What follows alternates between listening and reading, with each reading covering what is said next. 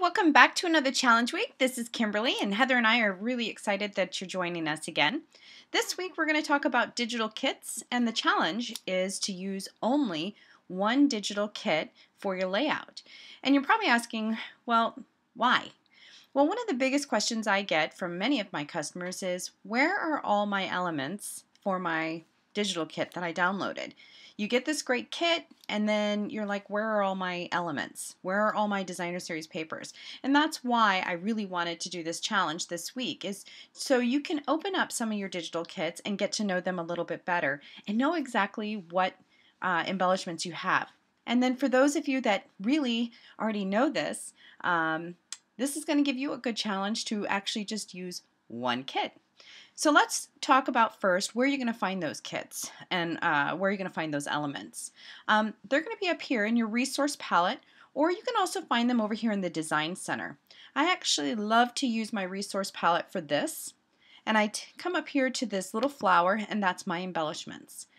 You'll find your designer kits by opening that browse, and you'll see this little note here, designer kits.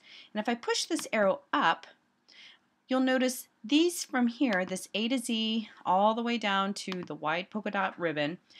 These pieces here are what I call standalone. These were just the button bouquet, or they were just the bright blooms that do not belong within a kit. Now, if I come up here to my designer kits and I scroll down to the Sent with Love embellishments, this is the kit that I'm using for my layout. And I can find every designer embellishment for that designer kit right there.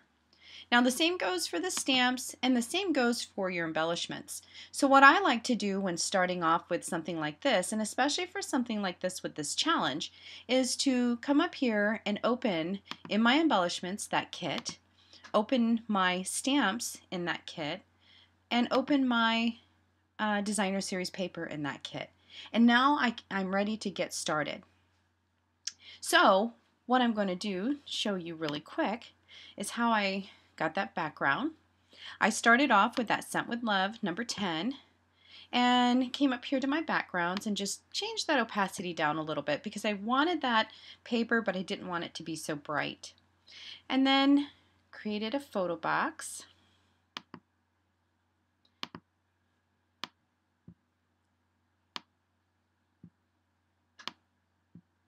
And brought it up here and just kind of tinkered with it a little bit.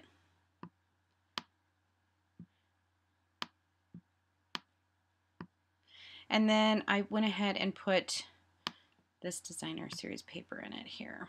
This has great paper. This is a new kit. It's brand new, and it actually has a stamp set that goes along with it.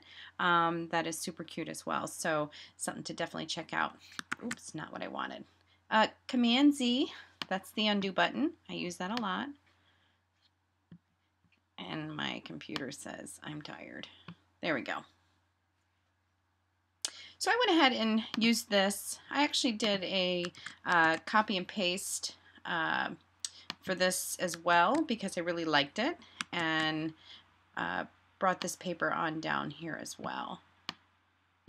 And I wanted to give it a little bit more of a drop shadow to pop it up a little bit more.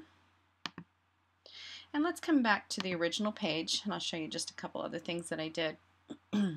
On this piece here, right here, these little chevrons, I want to show you two things that I've done.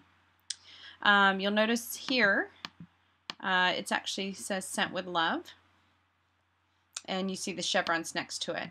Those are the chevrons I used. And what I did was came over here to my crop tool, and then I just cropped them out and hit OK. And then I went ahead and changed the color of those, and then I copied it twice, used my Align tool right up here, and aligned those pieces all together. I then went up to Arrange, and I grouped them. You can also hit your Command G key as a shortcut. So let me close that. And then I want to talk about one more, the arrow. Like I told you once before, arrows are huge. For this, I loved the arrows. Again, I came here to my crop tool. I cropped out one arrow because I didn't want the deliver or any of that. And then I changed the color and I duplicated that. So I only had to crop it once, duplicated, and you see my arrow here and you see my arrow there. There you go. That's my video for this week. So the challenge is just use one kit. I can't wait to see what you come up with.